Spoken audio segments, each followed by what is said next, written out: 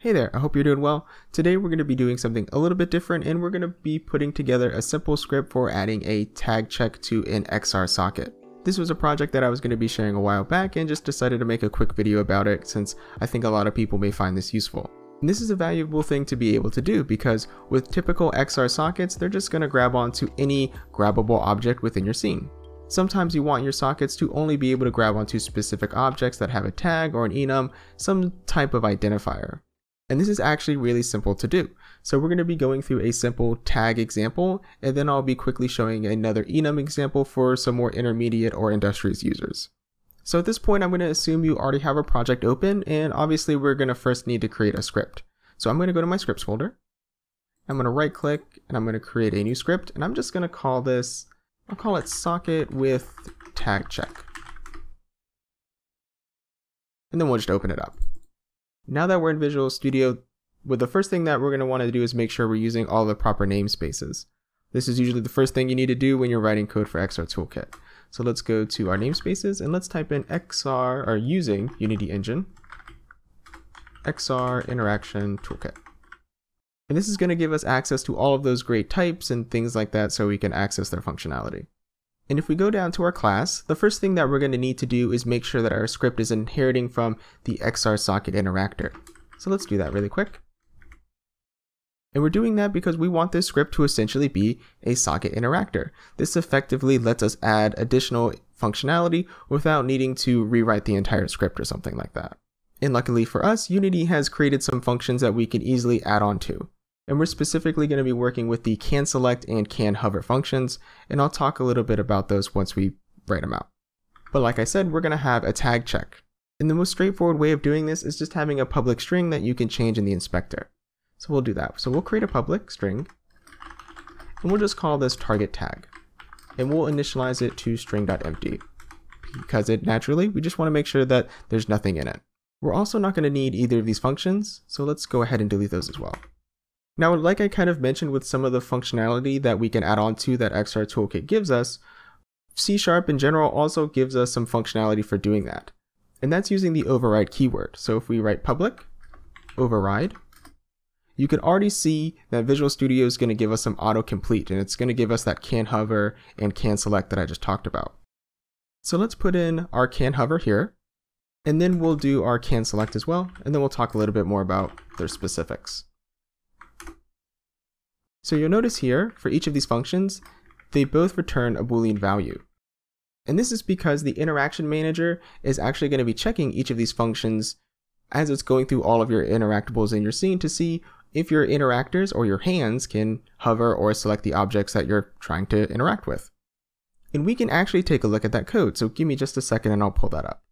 And as you can see, here we are within the XR Interaction Manager, where we have a couple of functions here. We have interactor select valid targets and interactor hover valid targets, where it's going to call that interactor canSelect and that interactor canHover. So this is just going to be a quick check that the interaction manager does to see if it can indeed hover and select the object that it's trying to. What this lets us do, since we can override it, we can add our own custom functionality to enable or disable this process from happening based on our own functionality. So this is where we're going to be adding in our tag check or enum check back in the script that we just created. But as you can see here, we haven't added any code yet, but it's already returning this base canHover. And you may be wondering, well, what is that? What's the code that this actually is? Well, this is going to be the code within the XR base interactor, where it's actually going to check to see if it's on the proper interaction layer. So any functionality that's going to be coming from either the XR Socket Interactor script itself or any of the scripts that it inherits from, it's what's going to be factored within this base call here. Now that may seem or sound a little bit nebulous, but we can actually look at that as well. So here we are within the XR base interactor, and you can see that we have this canHover function as well as this canSelect function. And you'll see that what both of these do is that it handles both this Boolean for allowing selection or hovering, but it also calls the function if it's on a valid interactable layer mask. So anytime within our XR socket script that we just created, when that base call is done, it's also going to be running this functionality here to see, hey, is the Boolean that's in that script that I'm inheriting from, is that the proper value? And is it on a proper layer mask to be interacted with? And as you can imagine, if you wanted to forego this entirely, we wouldn't even need to make that base call in the first place. But the majority of the time, if not all the time, you want to be making those base calls, or things are just going to act weird or they're not going to work properly. So now that we have a general idea of what this object that we're creating is, and all the functionality that is supporting it, let's add on to it. So let's create a new function here. So I'm going to make a private function that I'm going to return a Boolean value. So it's going to return a true or a false value. And I'm just going to call it match using tag, where it's going to accept one argument, and it's going to be of type XR base interactable. Because naturally we're going to need a reference to something to actually check its tag. And this is an incredibly easy function. We're going to use the return keyword. We're going to access the interactable that we're passing in here. And we're just going to use this nifty function that Unity gives us called compare tag, where we just input a string. And we'll just pass in our target tag value. And you'll see if we hover over it, it returns a Boolean value. So what we can now do is if we go up to our can hover and can select, we can use the double ampersand and call match using tag and pass in the interactable that we're getting from the can hover and can select.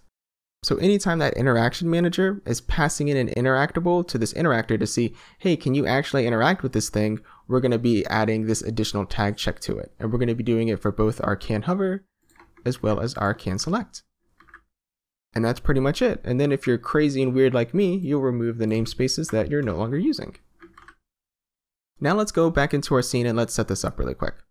And now that we're back in Unity in my hierarchy, I already have this simple game object set up, where I have this sphere collider and it's already marked as a trigger. So I'm going to go ahead and drag my socket with tag check script onto it, and we'll see what we get. And you'll notice, even though I made that tag string public, I'm actually not seeing it in my inspector.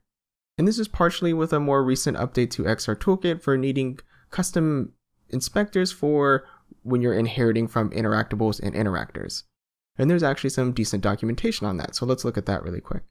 Where you'll see is that we're in XR Interaction Toolkit 1.0 pre.2, where in this example here, you'll see that we essentially just did this, where we've created a interactor, specifically not an interactable, but we've added some sort of public field. And to get it to show up properly, we're going to need to create a simple inspector for it.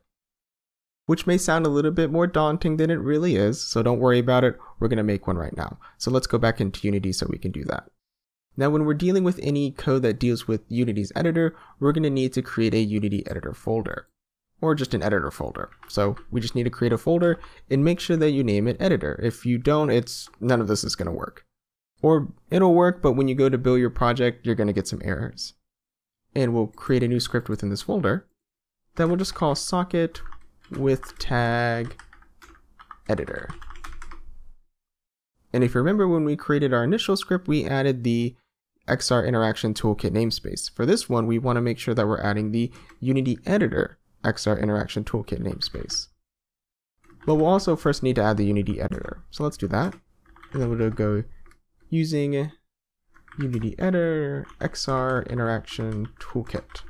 And this will give us access to all of the custom editors that have already been created for us. And kind of like before, we're going to be inheriting and then just simply adding on to it. So we'll get rid of our mono behavior. And I honestly don't know if there's an XR Socket editor. Yes, XR Socket Interactor editor that we can inherit from.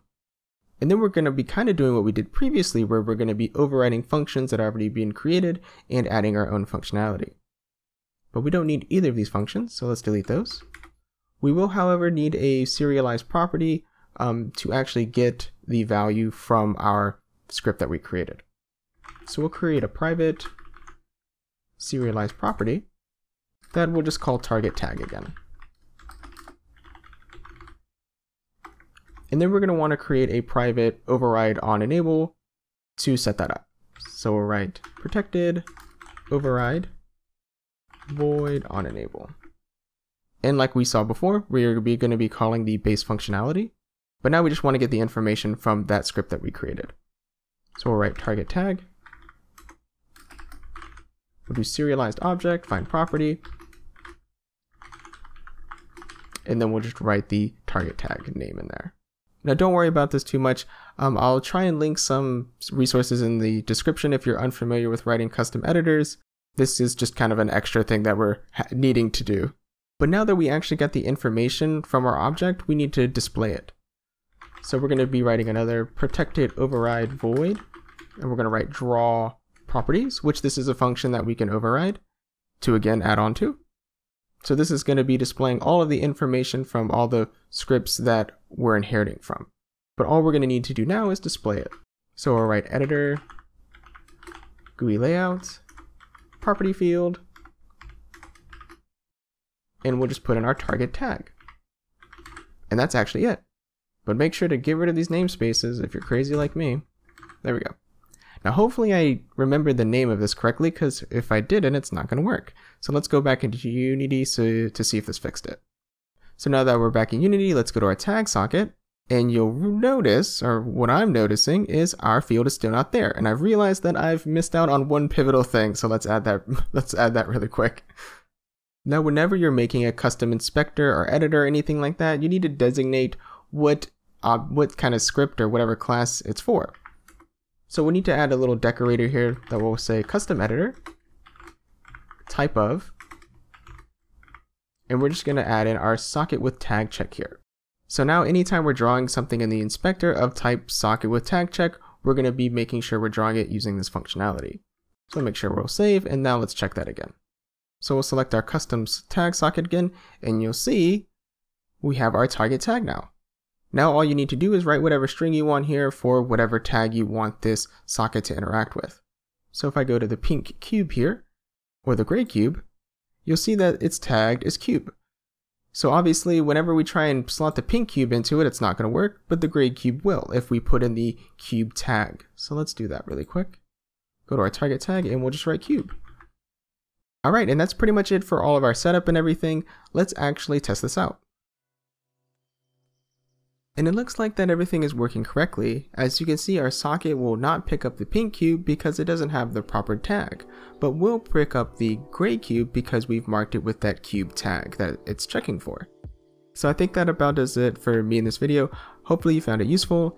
If you want to see the enum portion of this, because I think this went a little bit longer than I expected, or see more videos like this, or maybe some other small examples of code that you would like to see, feel free to leave a comment below. So that's it for me. Thanks again. I'll see you all in the next one.